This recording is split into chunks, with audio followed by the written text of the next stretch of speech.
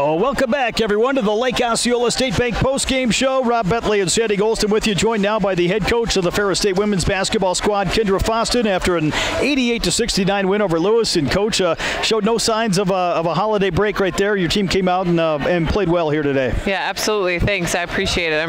I'm proud of our group. And the effort and the focus that we showed. I thought we played really hard. I think that Lewis they are really tough, and we felt that we played them. That it was a really physical, up and down game. So I'm proud of our group for that dig. Maybe talk about the play of Riley Blair in that first half, 28 points overall, and kind of picked up right where she left off against Southern Indiana last weekend. Yeah, absolutely. What can you say about 12 for 14 from the field and 4 for 4 from the three-point line?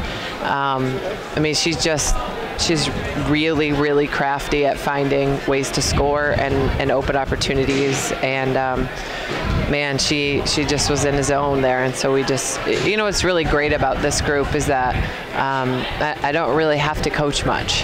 And, Riley is feeling it, and our group on the floor makes sure that she still gets the ball and finds ways for her to get the ball. And that's, I think that's a testament to our players' experience and IQ and focus. Riley she was on another planet. Obviously, a game like this, a regional game that helps prepare you for the start of conference play coming up later this week. Oh, yeah. Thanks for reminding me. Conference play, man. We better be ready for that. This is a really good regional opponent, and we're getting ready to start the GLIAC, which is a grind. And I think that our non-conference schedule, prepared us for that. Obviously, you were able to work in a lot of different kids here, and it seemed like in that first half, especially early in the second half, anybody you put out there really was able to contribute and made some nice plays for you. Yeah, absolutely. Shai played 13 minutes, had 6 assists. She's really, really making some great decisions with the ball. And, Mallory played a lot of minutes at the 1 and the 2. I thought she did a great job. Renee Sturham played major minutes, and defensively, she's just irreplaceable. She's so tough at rebounding the basketball. And then I thought, again, Sam Krause and Savannah Gibson came in and gave us some really great minutes. Sam, they both took care of the ball well, and Savannah and Sam have been a part. I'll say this every time I talk about them. Savannah and Sam have been a part of our program.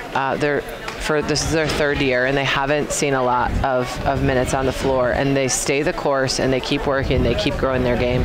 And then today you see them out there getting buckets and rebounds, and it takes, those are like the behind the scenes players that you don't hear a lot about. They don't score all the points, they don't get all the stops or rebounds that you don't hear about, that are so essential to our team and our program. So I'm really proud of those two. Obviously 5-1, kind of where you want to be right now going into conference play, and a tough opening weekend here with Wayne State and Ashland coming to town this week. Yeah, absolutely. We better be ready to go. 2 really good opponents coming in, and the GLIAC's a whole different ball game, and I'm excited for our freshmen to see what that means.